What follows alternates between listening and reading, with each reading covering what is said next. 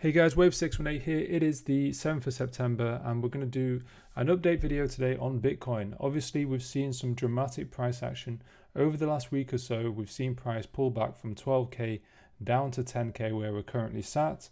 And the big question on everyone's mind is, was 12k a major reversal point, in which case we come down much lower from here? Or was it a simple retracement from 12k, setting up the next move higher to make the next higher high, and a continuation of the uptrend that we are currently in, with a series of higher highs and higher lows, because of course our previous low has not yet been overcome, and so there is every argument that we are still within an uptrend. So this is what I really want to break down in today's video. Essentially, I am deeply concerned about the outlook of Bitcoin, and I'm going to detail my reasoning for that in this video. We're going to largely look at the Nasdaq as well, because I believe that a lot of the price action that we're seeing in Bitcoin and across the rest of crypto is largely dependent on the sentiment within stocks. So before we go into Bitcoin, we will be looking at Nasdaq to break that down, where again I am pretty concerned about the health of the stock markets also. All right, so if that sounds interesting, then please stay tuned.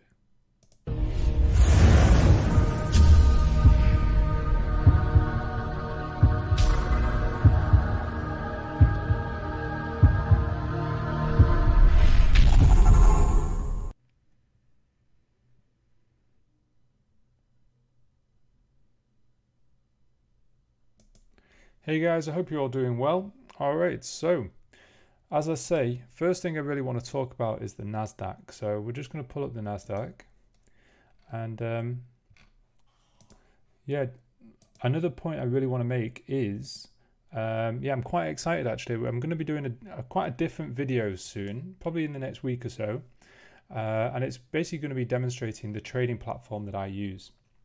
Now, people have asked me many times what trading platform I use, and I have changed platforms several times in the past trying to find the best platform, and I must say right now I'm very settled on the trading platform that I use. It's taken me a good while to find one that seems to tick all the boxes, so I decided to speak with the platform providers, and yeah, I've managed to source out an affiliate link with them. So yeah, obviously I'm sure you all know how affiliate links work. If you use the link, I benefit. And because of that, I actually want to offer you something in return if you do end up clicking that link. And so that's all going to be revealed in this video that will be soon to come, where I talk about how to choose a broker, why I chose this particular broker, and I will talk about the offer that I put on display as well for those who do choose to go ahead with, trying out the platform. It is a pretty decent offer. It's probably the biggest offer I've done before, so pretty exciting. So do look out for that video if interested. Now, as I say, want to take a look at the Nasdaq here. So zooming out, weekly time frame. Don't want to spend too much on it because obviously the video is mainly about Bitcoin. But basically, as we know, linear scale, we've just been going up in a rather parabolic fashion, and we're all familiar with this. Yeah, we're literally going vertical. This is the linear scale. We're climbing the wall here. We're literally gone vertical. Yeah, so it's in moments like these you've got to really ask yourself, when are we going to peak? When are we going to find a top? Yeah, because there's every reason to, once you end up going vertical. This is how parabolic moves end. They go vertical and then you see an astronomical fall to the downside. Obviously, with the US election on the horizon, 3rd of November, there's a lot of reason to suggest that may be a catalyst for an eventual pullback. So I want to take a quick look at this on the log scale. So here's the count that I've been using. So it's a 1, 2, 3, running flat 4, 5. Yeah. In fact, the linear scale displays it a little bit better, and in fact the fibs were drawn out on here. So you can see it's a 1-to-1 relationship between wave 1 and wave 3. Okay, so if we just do a fib extension, that's wave 1, extend it here. So wave 3, nice 1-to-1 extension. And wave 4 was a running flat, so an A, B, C to here. And then you get your parabolic move wave 5, really extended here to the upside. If we extend wave 1 from the bottom of wave 5, you can see we've come up to pretty close to the 1.618. Certainly gone past the 1.382. So yeah, 1.618 would have been at 12,600. I think we've come up to around 12.4k here on the Nasdaq, so just shy of it at the moment. But you can see we're certainly very, very extended, and I want to show you some other fibs that can suggest that the top may already be in. So that's the major count. This is following our 2008 financial crisis, so the run up from 2009 onwards demonstrates this 5-wave pattern which may have potentially completed. So that's the first point of caution I want to make. So what we're going to do, we're going to zoom in on each of the latter waves of this count. So if we look at the wave 5 here, let's zoom in and break that down. So if we go on the daily now, the count that I had for this was a wave 1, 2, 3, 4, and then a super extended wave 5. So that was a wave 1, 2, 3, 4, 5. Yeah, and again, I've done the count for the 5th wave here. Okay, before we go into that, I want to show you a few pitchforks that I've been following. So these are resting on the log scale. If I just pull up the major pitchfork, first of all, let's take off this smaller one. And yeah, this is the major pitchfork that I've been following 2009. Followed it really, really nicely. You can see we're currently above the upper median line, which is the first time we've been above the upper median line. Slight test of the upper median line back here, but you can see we're really in overbought levels right now. So we're on the log scale and we are above the upper median line. Well, we were above the upper median line. You can see we've come back down beneath it now. Yeah, you can see how we came actually quite close to the upper warning line, and now we're just around the upper median line. So will it hold as support? We'll have to wait and see. But as I say, I'm deeply concerned, and I'll explain why in a moment as we zoom in further on these subwave counts. So that's looking at the major pitchfork. So if we just take that one off for now, and I want to look at the next one. So this is for the 5th wave of this subwave count of the final 5th wave, which is from here to here. Then we're looking at the 5th wave of that move. So this is this one. So first 3 pivots, first pivot, second pivot, third pivot. This pitchfork's worked pretty well. You can see the upper warning line never really broken here. Slight move above the upper warning line, then we got rejected. Again, lower median line now acting as a bit of support here also. Okay, but in my opinion, I don't think it will be long before we find ourselves dropping out of this pitchfork, which suggests that this uptrend has probably completed its move and it is about to correct itself.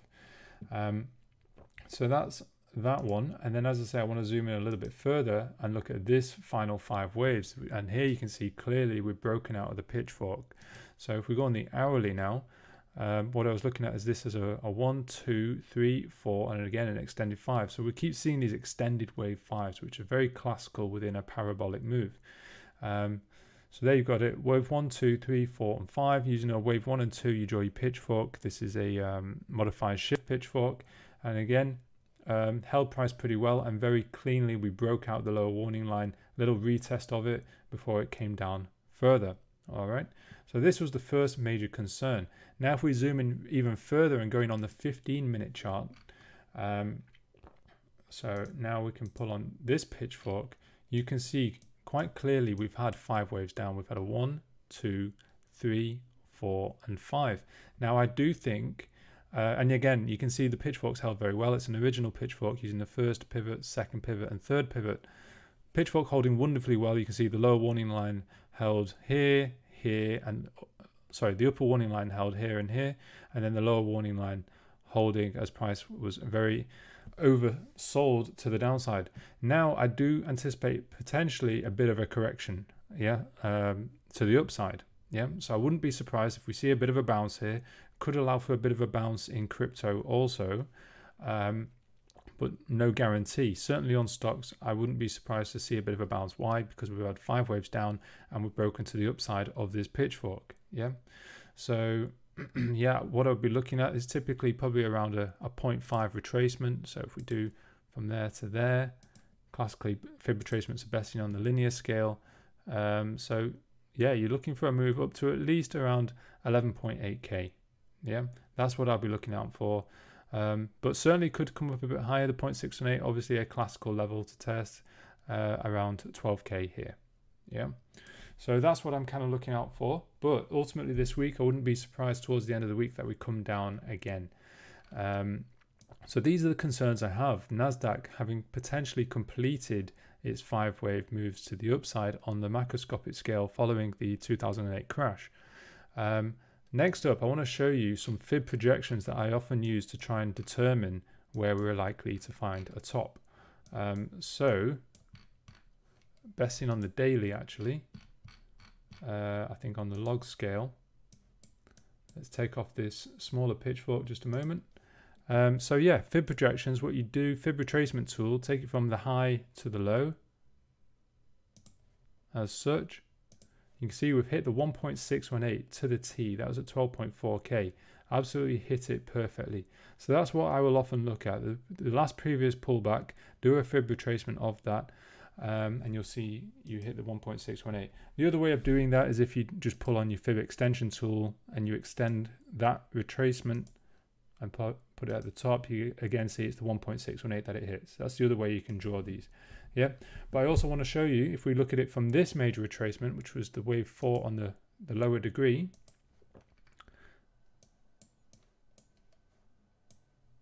let's just make it clear.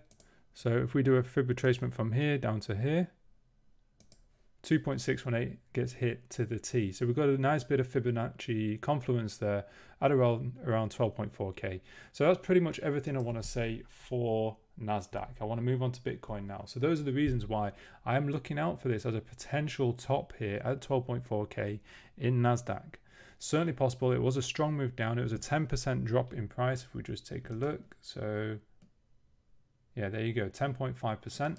It's a very strong move to downside, 5 waves in nature, and plenty of reasons why this could be a wave 5 top. All right, so that's NASDAQ. Now let's move on to Bitcoin, which, as I say, because of the NASDAQ, I am quite concerned about the health of crypto now. I mean, if NASDAQ does make a recovery, yes, we could see a higher high play out in Bitcoin also, but until that happens, I am quite concerned. So going back to Bitcoin, now let's look at the major play out. So first of all, as you know from my last video, we were talking about a move up to 16K. Sorry, not that high. 16K round here. So I won't go too much into the reasoning for 16K as being the target. Essentially, we're going off an ODB level, the oldest daily block, originating from a price block around this point here. On top of that, we were looking at fibs, fib extensions, and also using time catalysts, in particular the US election, which is this vertical line here, November 3rd. But ultimately, I was looking at this move up from here, all being corrective, and I certainly stand by that. I felt like 16K was probably the most regular target. Yeah, it's probably the best way, the highest bit of price I could see Bitcoin reaching was around 16.5K.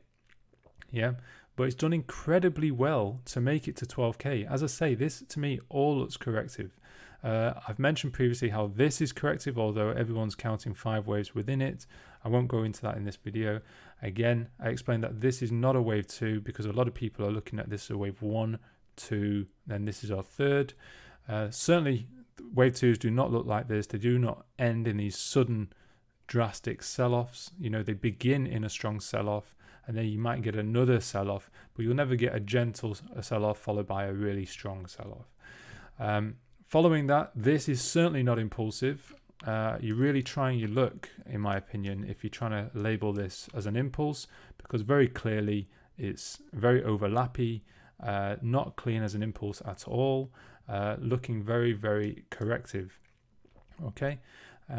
So I had the argument that it was a complex correction going up to 16K. We were having a 3-wave move up to here, a sideways move, and another 3 waves up. Yeah. However, I did not expect this pullback here. Once we dropped beneath 11.1K, that was an invalidation point for me. I explained that to the group. Beneath 11.1K, I'm going to find it very difficult to go long.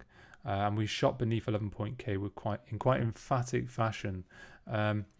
Now, as I say, with the NASDAQ looking pretty bleak, as well as crypto all looking, I cover in Cryptology the top 15 market caps, and all of them I was saying how they all look like they have completed correction patterns to the upside.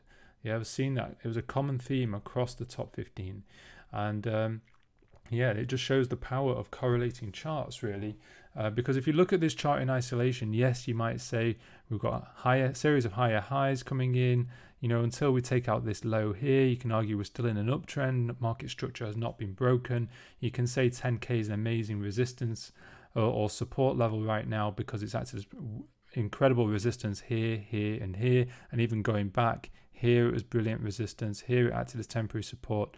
And so yeah, it's a very, very key level. And don't forget, I've mentioned 9833 in particular is a very significant level, because it's the halfway point between 0 and the all-time high at 19666.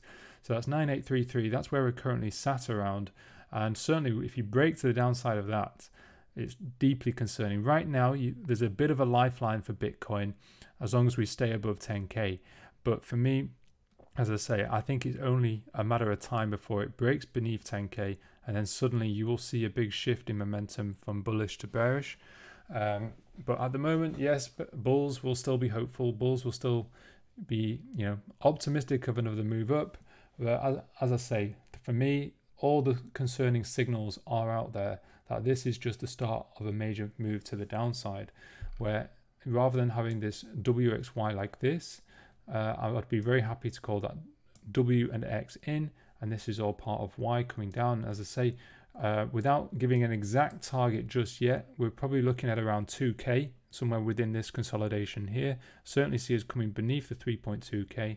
So the only difference from my previous forecast was that rather than us getting up to 16K, it looks like we may just fall short, only come out, reach around 12K, which we've done, and then collapse from there down to 2K. That's the way I'm looking at it right now. I've drawn this pitchfork here. This is a pitchfork that I've had on for a good while since we've had this pivot. So it's the first pivot, second pivot, third pivot, shift pitchfork, and you only have to look at these lines here. So we've got on this chart, you've got the one line, which is your upper median line. We've got the 0.5, which is your green line.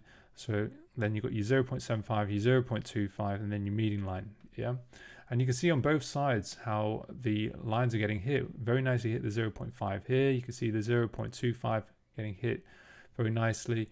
And it's no surprise we've found resistance, quite significant resistance here at the upper median line.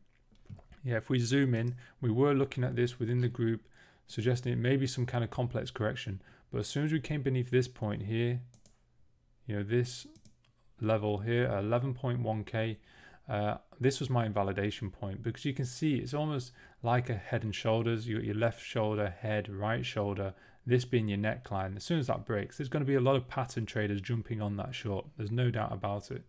So as well as the fact that you've got trend traders short in the upper median line here. So no surprise it came down in very emphatic fashion. Yeah, so another thing I commonly look at are Camarilla pivots. If we just pull on the daily for Camarilla pivots, let's just take off all the other annotations and let's zoom in. So you can see here on the daily, really struggled with the R3 for this period here. That was for the month of August. And then, yeah, because we struggled here, we've come down really sharp. Now we're using the S4 as temporary support at 10.6K. And then allowed for the further sell-off. Very concerning. Once you get beneath the S4 or above the R4, that generally suggests you're going into a new trend developing. So yeah, very concerning here on the daily time frame and the Camarilla pivots to see us beneath the S4. And the other thing I want to show you is on the weekly time frame. If we zoom in here, the weekly Camarilla pivots have been very instrumental in calling the bottom here at 3.2K and also the top here at around 11.4K.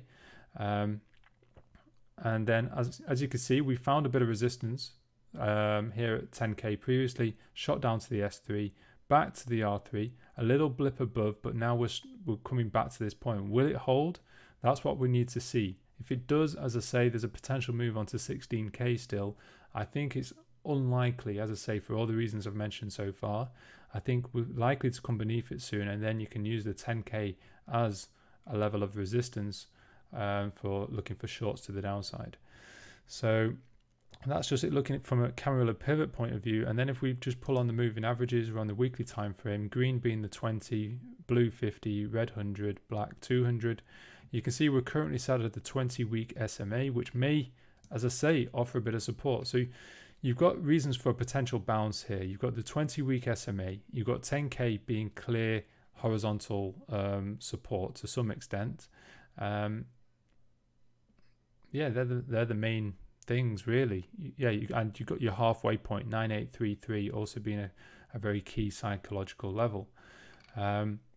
But yeah, once that is lost, you're going to see a steep sell-off. And for me, looking at the price action on the shorter time frames, if we just take off the moving averages now, just bring on our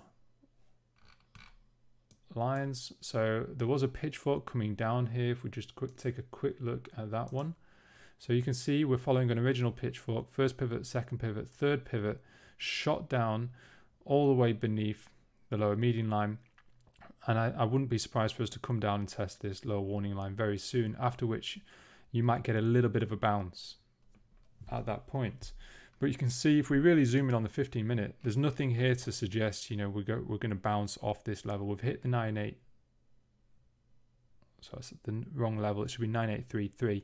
We've had a bit of a bounce off that point, but nothing here to suggest an impulsive move to the upside. As I say, I do think once we tag the lower warning line, you might get a bit of a relief bounce, but it will only be a bounce, and I anticipate another move to the downside. So that's the way I'm looking at it. As I say, as long as the NASDAQ continues to look weak and impulsive to the downside, I'm certainly still bearish on crypto. So yeah, looks deeply concerning. Again, just want to clarify, there's nothing impulsive about this move up here. Nothing impulsive about it. Yeah. So that's just using simple Elliott Wave. And yeah, this really needs to hold, because once you get beneath that, then clearly there's a loss of market structure. You've lost your higher low, basically. So I think that pretty much sums it up. You know, if Bitcoin is going to go higher and reach 16k, which is the highest level that I can see it making for before it comes down to 2k, it needs to do it now. Yeah, because it's at a significant level of support. The fact that it's not shown any significant effort to move higher off 10k makes me deeply concerned that this market just wants to come down further. And as I say, I've pointed out the reasons for why the NASDAQ looks pretty weak at the moment also, which would support it coming down further. So yeah, at the moment, I'm only really looking for shorts, not jumping in on any shorts just yet, because I'm more of a short-term trader, so I'll wait for a bit of a bounce before looking for shorts. But using this pitchfork is instrumental at the moment. And so yeah, hope that has been of use. Please, yeah, if you found it of value, then leave a like. Feel free, as always, to post your comments down below. And yeah, we'll see how it plays out. So we've got a very key time in Bitcoin here to find out, you know, are we going to hold on to this point and trend higher, or is it going to roll over? Because as soon as this is lost, I see it coming down to at least 2k. Yeah, it's going to be a strong move down and an absolutely wonderful time to make money on shorts. So I'm happy with it going either way. As always, I trade Bitcoin objectively. I'm happy for it to go up or down. At present, I have to say I'm leaning to the bearish side. All right, guys, hope that has been of use. And yeah, I think we'll call it a day. All right, guys, take care.